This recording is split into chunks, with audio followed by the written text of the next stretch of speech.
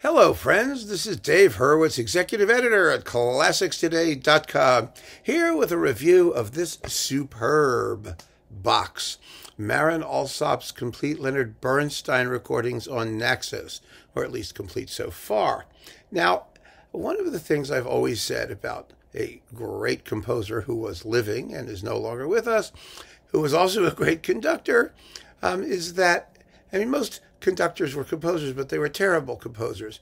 Bernstein was great at everything. He really was. He was just a genius. Some people resist that concept, but I don't care. It's just not true, and they're wrong. He was astonishingly gifted in virtually every area that he attempted, no, not least as a composer. Now, he's controversial as a composer because, his style was extremely eclectic, and it hovered between the more, pop and serious elements. And because he wanted to be taken seriously as a composer, and he tried sometimes way too hard to be serious as a composer, but that doesn't mean that he didn't write wonderful music. He really, really did. And this set is important because when the composer is no longer with us, who was a great conductor, the viability of his music depends on other people performing it. And not only that, other people performing it as well as he did. And that's a trap. It's a trap because it's all too easy for people who dislike him or who dislike his music to say, oh, well, it was good when he performed it, but nobody else can perform it as well. And that's just an easy way to try and diss him as a composer. And it's a very lazy way because Bernstein's music has worked extremely well in the hands of other sympathetic interpreters. And most of them have been sympathetic. They were very sympathetic when he was alive, and they are equally so now that he's no longer with us. And one of the most sympathetic is Marin Alsop, who, of course, worked with him and so has the pedigree. But it wouldn't have made any difference because a piece of music is a piece of music. You just look at it, and if you like it, you play it. And if you really like it, you play it really well. And if you play it really well, that speaks for itself. You don't have to have, the old, when Beethoven gave the touch of something to Liszt. Remember that? There's that story about how when Liszt was like 9 or something, he met Beethoven, and Beethoven patted him on the head or, touched him on the cheek or tickled him under his chin or did something to confer the pedigree of Beethoven-aliciousness on Liszt. And Bernstein supposedly conveyed the patina of Bernsteinosity on Marin Alsop. Who cares about that stuff? It's good PR, I suppose, right?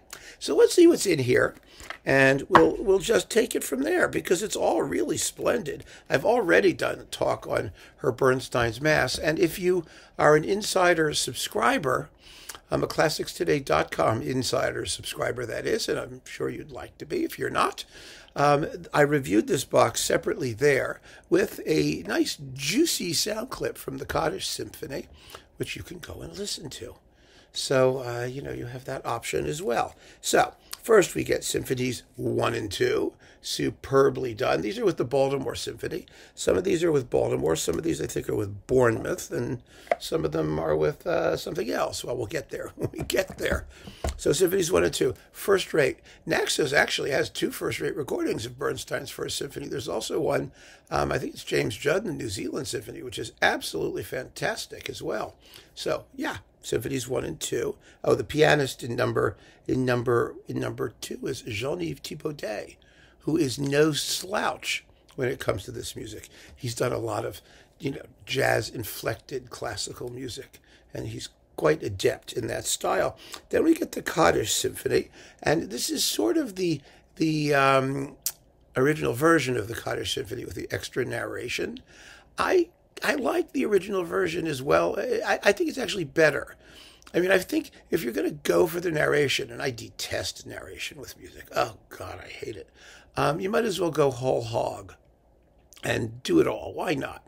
The problem with the Kaddish Symphony, as I see it, Even Bernstein thought it was too talky when he revised it. It's just that the music's wonderful, but the whole framework about, screaming at God, and, it's a little embarrassing, frankly. But, hey, it is what it is, and I really do like the music. The music is quite beautiful. You also get Bernstein's Missa Brevis. I mean, it's interesting, for such a Jewish guy. He wrote 2 mass settings, which is rather interesting, isn't it? Because he was, of course, participating in that great Western tradition of setting immortal words to music. So, thereby theoretically preserving the immortality of the music, joining the music to a timeless text. It's an interesting phenomenon. And then we have the Lark, which is another version with narrator. And it's like, okay, fine. That's nice. Narrators. Ugh, narrators. I just can't deal with it. Okay, Serenade. The Serenade is an absolute masterpiece, one of the great 20th century violin concertos. And this is with Philippe Quint, violin, who is superb. This is with the Bournemouth Symphony, this one. And then you get Facsimile and the Divertimento, which is adorable. It's got that turkey trot. Dum bum ba da da da da. Dum bum bum ba ba da da. Oh, it's just so cute. All right, then we already talked about this absolutely fantastic recording of Mass, which is probably the reference version now, frankly. It's better than Bernstein's, with Jubilant Sykes, who is the best celebrant you've ever heard in your life, with the Baltimore Symphony. It's amazing. And then the Chichester Psalms, wonderful choral work. And On the Waterfront, the Symphonic Suite, which is tons of fun. And the 3 dance episodes from On the Town. This is, sort of the cousin of the symphonic dances from West Side Story, which are not in this set, by the way. And I just love the dances from On the Town. I really do. It's only 10 minutes long. That's why people don't, play it as frequently as the symphonic dances from West Side Story. But my God, this music is fun. And I actually, was in a production of On the Town when I was in high school. And boy, it's just a great musical. Oh, it's so much fun. Okay, then we have a bunch of short little things that are rather interesting. This is perhaps the most interesting disc in the entire set in some ways, because it has some unusual music that you don't know, totally, completely, and utterly by heart. You have the Mambo from West Side Story with the concert ending, so that's in the symphonic dances, so you get a piece of that. It's only 2 minutes and 21 seconds long.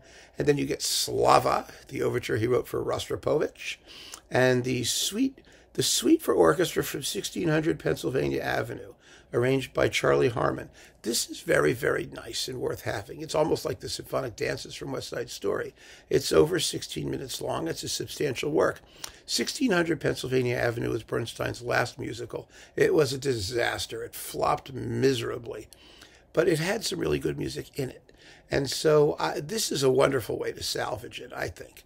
I mean, there's also a 1600 Pennsylvania Avenue cantata taken from that. I mean, it's been arranged every which way to try and salvage the best of the music. But it's really a nice piece. So this is fun and really worth having. It's actually longer than that. It's almost 18 minutes. It's really sort of a major chunk of Bernsteiniana. And if you like Bernstein, then you want all the Bernsteiniana, you can get your hand on yeah. And then we have CBS music, which is rather interesting, sort of incidental music thing here. And the Times Square Ballet from On the Town, which is, 1 minute and 10 seconds? Well, that's a little odd because it's sort of in the dances from On the Town, but that's all right. And then you get a Bernstein birthday request, which is 8 variations on New York, New York, from On the Town by Berio, Corigliano, Druckmann, Foss, Kirchner, Schumann, Takamitsu, and Williams. Isn't that interesting? That's a sort of gloss on Bernstein himself by a very, very interesting group of composers. And so I like this disc. This is fun stuff. And if you're a Bernstein person, you're going to want to hear it because there's things there that you're not going to find anywhere else so easily. Then we get the last disc. This is with the Sao Paulo Symphony, and it also contains some world premiere recordings, the Overture to Candide, Fancy Free, and an orchestration of the anniversaries. You know, Bernstein wrote piano pieces called Anniversaries for birthdays and other events, and here is an arrangement of them for orchestra by Garth Edwin Sutherland from 2016. Another good 15 minutes of Bernsteiniana, which is marvelous to have. And finally, the Overture to Wonderful Town, which you don't find very often. Wonderful Town is also a delightful musical. Bernstein's musicals are fabulous. All of them. And there are 4, well 5 if you include 1600 Pennsylvania Avenue. It's the medium in which he did the most work in his life. And of course, people don't want to mention that because musicals are lighter music and it's not serious. And even he thought so, which was a shame.